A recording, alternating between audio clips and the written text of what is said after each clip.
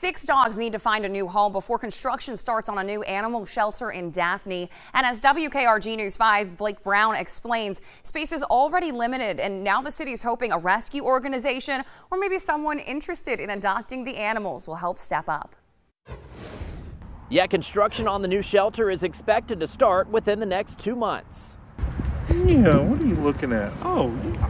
This is Robin. She was hit by a car in Daphne several months ago and brought to the city's animal shelter. She's doing much better after surgery, but she still needs to find a good home. We're going to demolish the old building, so we need a place to find for our animals. Shelter is a loose word for what we currently have. It's more of a pound. She's not alone. Currently, 6 dogs need a home before construction on the new $4 million animal shelter begins. Daphne Mayor Robin Lejeune says the city will receive help from the Baldwin County Animal Shelter and neighboring facilities if needed during the upcoming project. We want people to come and take these animals in because they're so sweet and they just want to be loved.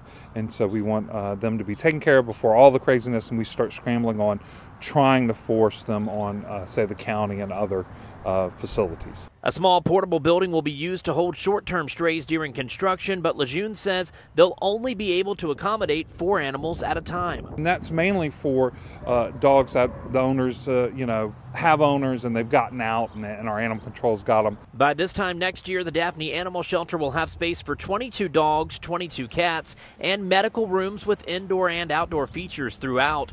The current shelter is approximately 900 square feet.